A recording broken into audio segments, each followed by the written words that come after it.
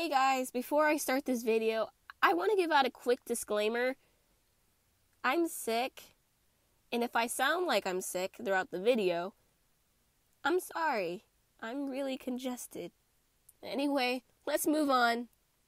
Hey guys, welcome to Bug Lover 27. Today, we're going to have every single finger crossed that COPPA does not demonetize this video.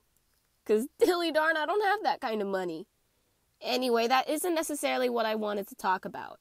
No, I'm going to attempt to make one of the hardest subjects in school make sense. Chemistry. Specifically, ionic bonds, covalent bonds, and metallic bonds. If you can't tell, we're talking a lot about the periodic table. Let's get going. To start off, I'm going to be doing a very quick review about where you can find things on the periodic table and what they mean. You'll need to keep this in the back of your mind. First off, metals, nonmetals, and metalloids. Metals can be found here, all throughout here. Nonmetals will be found here. And last but not least, metalloids. They're like that weird in between of the two. As such, there'll be this Minecraft staircase right here. Now that you know that, see those numbers at the top of the table? Those are going to be defining the valence electrons, which is, to put it simply, the number of electrons in the outermost ring. Each ring can have a certain amount. The first one is 2, the second one has 8, so on and so forth. So, looking at the number of protons matching with the number of electrons, you get the number of valence electrons. Or just look here. Get it?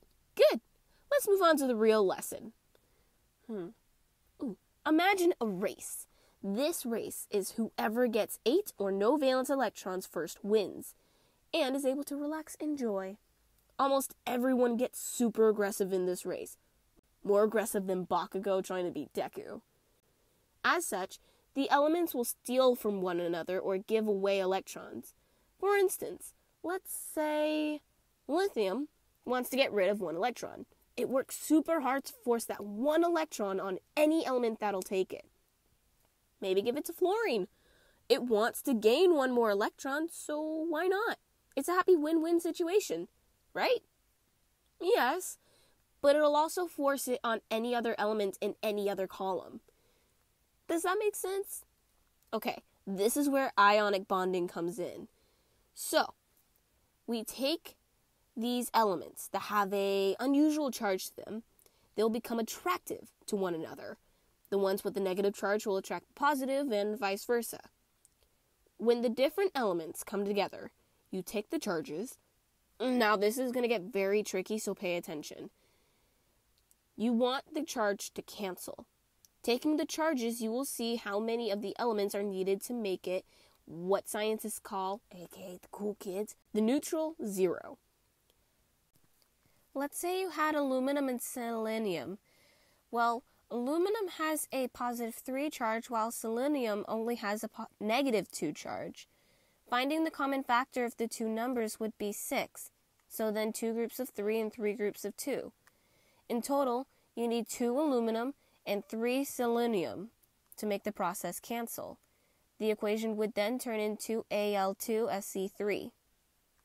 That is what will happen for all the elements. Hope that made sense because we're moving the train right along. Next up, covalent bonds. In a sense, this is kind of similar to ionic bonds when it comes to talking about electrons. The only thing is that instead of forcing it on other elements or stealing, it will have a tug of war with one another. It'll have different bonds depending on how many electrons it shares. One bond is sharing 1 pair of electrons, 2 bonds is sharing 2 pairs of electrons, and 3 bonds is sharing 3 pairs. And so on and so forth. For example, if you were to have O2F2, then the name would be dioxygen and difluoride. See what I mean?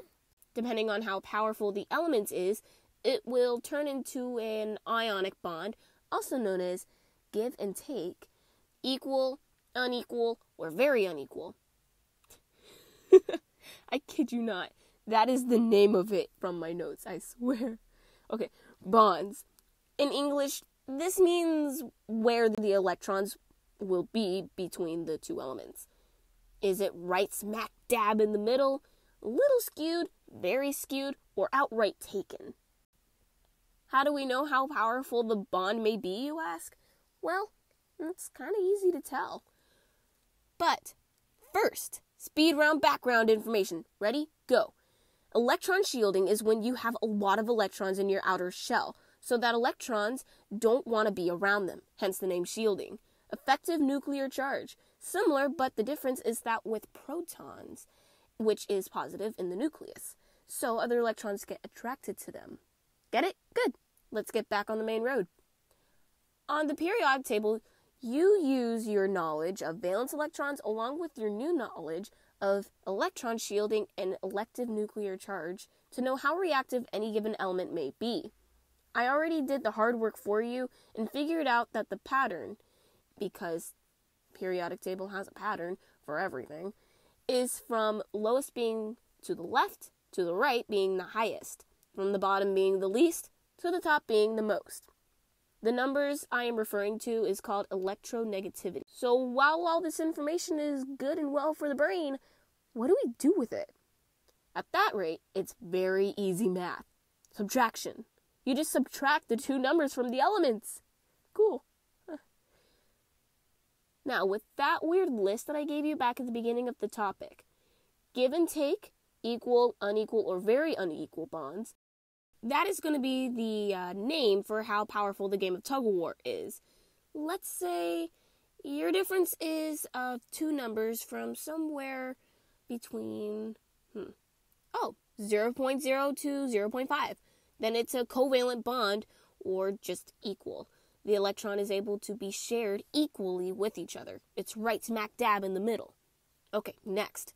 0.5 to 1.6 is polar covalent bond, or just unequal. 1.6 to 2.0, very covalent bond. Oh my. Why do scientists do this? Is simply ionic bond, or as we mentioned before, give and take.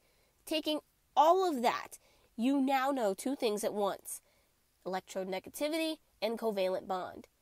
Now lastly, we have metallic bonds. This by far is the easiest to understand, so hopefully this can end on a nice calming note. Metallic bonds are basically just describing the bonds between atoms together. This really is just building off of ionic bonds.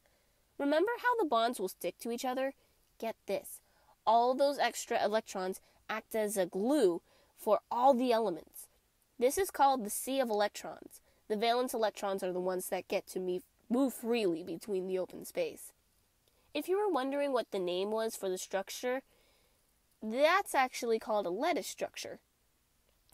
Sorry, lattice structure. I'm a little hungry. It basically means that it'll repeat the same shape over and over again. You know how metals are ductile, able to be formed into wire, malleable, able to be smashed, and conduct electricity in high boiling and melting points? Well, that's all explained via metallic bonds. Check this out. When protons are separated, to form the wire, the sea of electrons that they will just fill that empty space. Oh, and when you separate the protons to, smash it, the sea of electrons will just fill in that empty space again. Oh, and also, electricity. You know how it moves? The electrons are able to move freely, right? And they're moving at awesome speeds. So electricity can just go right between it and move itself easily and efficiently. Then lastly, it takes a stupid amount of energy to break the bonds. In turn, melting or boiling the metal. So the melting and boiling point is super high. How can I leave you guys off on science in a really nice way? Astronomy, of course! Little fun fact, NASA's space shuttle can withstand 2,300 degrees on re-entry. On the bottom it has a cool foam-like structure, and it's able to withstand all that heat. It's pretty intense. And the boosters are actually hitting their melting point during launch. Just barely not doing so, thanks to the frost that's keeping the liquid oxygen for, the rocket fuel hitting the boosters. That's the only thing keeping it from melting during launch. Isn't that awesome? Well, everyone, that is all the knowledge I have on these 3 topics. Well, I guess you could say 4 if you count the electronegativity. If you guys are liking this kind of thing, then give this video a smack on the like button. If you have any questions, hit me up in the comments below. Or if you have any other suggestions for future videos, let me know. And as always, be sure to hit that subscribe button for more content. Hopefully they're coming soon. Until next time, this is BugLover27. Have a great day.